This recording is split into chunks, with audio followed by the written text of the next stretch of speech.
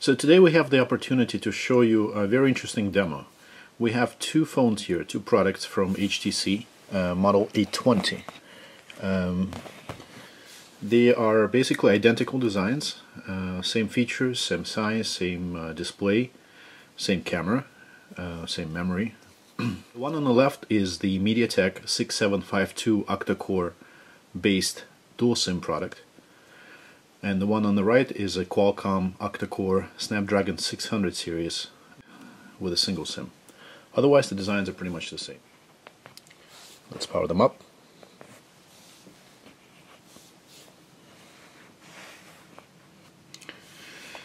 And so the way we would like to try to benchmark them, one of the simplest ways is to run a benchmark software. We chose for this case an Antutu benchmark.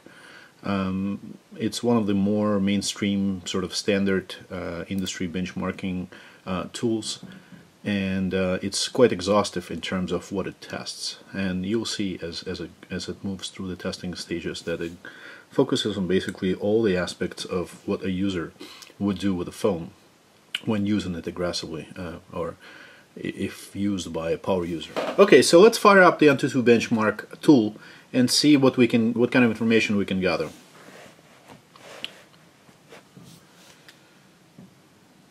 So two Antutu, I've just updated both of them to version 5.7.1, so they're identical.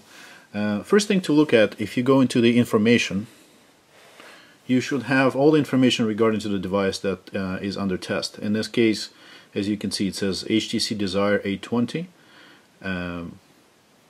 There are both running version 4.4.4, 32-bit version of Android. The one on the left has Mediatek 6752.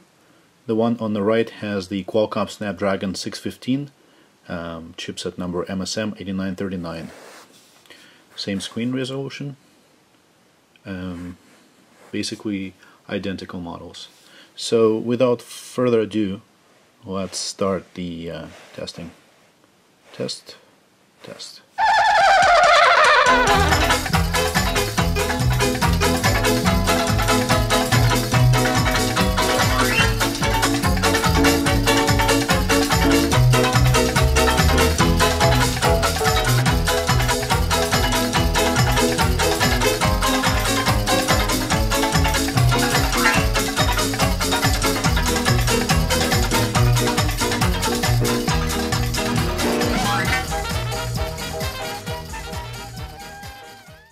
You could see that the device on the left is pulling ahead in terms of being closer to the completion of the benchmark, but that's not the most important part. The important part is the summary benchmark result that Antutu should show us at the end.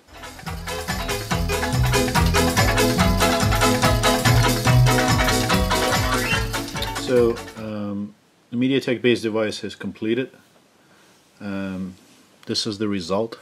And this is how it's ranking against the other products on the market: Meizu, Samsung Galaxy Note 4, OnePlus One, and HTC Desire 820 with the score of 43,690. If we go back to the launch screen, we should get the test result.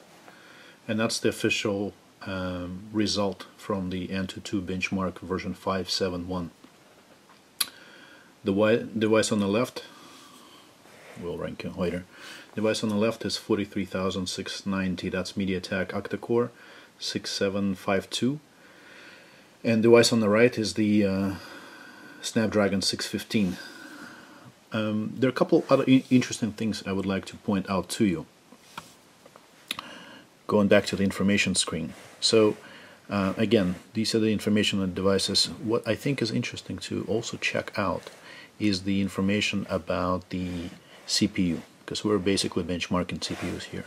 So again, let me line them up for you. Mediatek, Qualcomm, both are 64-bit, both are 8 cores. One is capable of running up to 1.7 megahertz. The other one is up to 1.6. So if you were just to attribute this to the clock speed, the difference in performance should be 10-15% or so. But you notice 28,000 versus 43,000. that's more than 50% increase, right? In fact, we can calculate the number, but it's a significant increase in performance. But besides performance, how about the battery consumption, right? There's a misconception that the more cores you have, the more power you draw, which could be true if all 8 cores were running all the time at once. But that's not necessarily how the device operates when you're not actively using the application. So this is something I wanted to show you. We're going to go into cores. Let's find where that is. Camera, display, CPU, core information. And we will do the same thing here. Core information. Now here's something to note. So these are 8 cores, and this application allows us to see in real time what each of the cores is doing. Now the device is not doing much. It's running Android. It's in the Antutu application, but the Antutu application isn't running. So you would think that the device currently would try to manage power efficiently and minimize the number of active cores that are running at the same time. If you look at the left, that's exactly what you're seeing. Core 0 running at about 15%, 20% consumption. Overall CPU load is about 5%, which is what you would expect. Core 0 is running actively at the peak performance, basically the maximum speed. However, the cores that you see, all the rest of the cores are sleeping, right? So they're not actively running. So out of 8 cores on board, 1 or 2 are running at various speeds on and off. Now, if you look on the right side, this is the Qualcomm-based device. It's quite interesting because here you see 4 cores running at between 800 and 1100 megahertz. And then others are also running at about 800 megahertz. So at any given time, despite the very low CPU load of about 3%, most of the cores are functioning. Now you can draw your own conclusion which of the device, left or right, would be consuming more battery power. So in summary, a very interesting comparison. 2 identical devices designed by the same manufacturer, octa-core devices, similar clock speed within 15% from each other. Yet all are octa-cores, 64-bit, same Android version, same benchmarking software.